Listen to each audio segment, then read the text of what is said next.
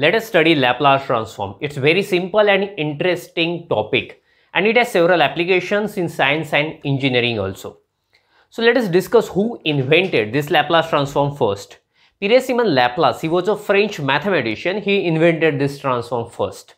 Basically, it is an integral transform. That means if you see the definition of Laplace transform, there is an integration. So that's why we call it as an integral transform.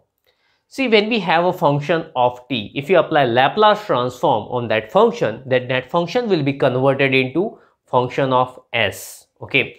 So see, in transform, what we do exactly?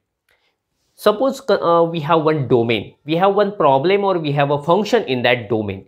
We have to solve the problem, but it is difficult to solve that problem in a particular domain. Then what we do? We apply the transform, we shift this problem into another domain. In that another domain, it is comparatively simple to solve the problem. We solve the problem, we get the answer, and again we apply inverse transform.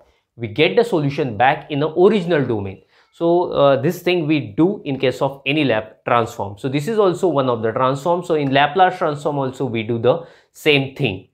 Last point is it has several applications in physics, in chemistry, and in many branches of engineering.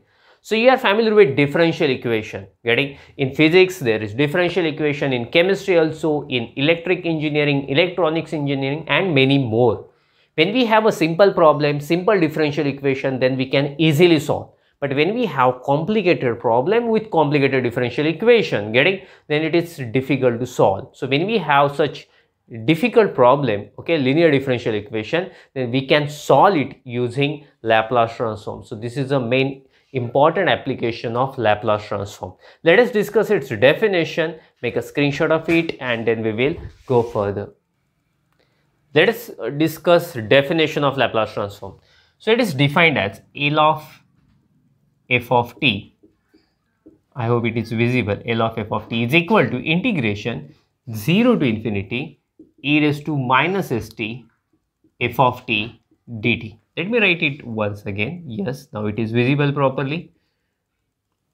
L of f of t. Okay, so this is definition of Laplace transform.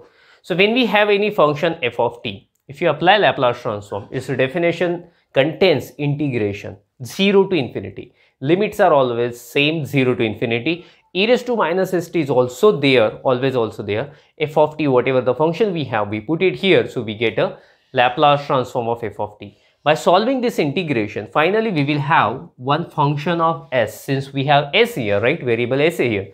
So finally we get a function of s. We denote it as phi of s. So phi of s, that function, is a Laplace transform of f of t. Get it? For example, suppose we have to find Laplace transform of sin t. So that means our function is sin t. So in the definition also, at a place of f of t, we put sin t. So this is equal to integration 0 to infinity e raised to minus st sin t dt.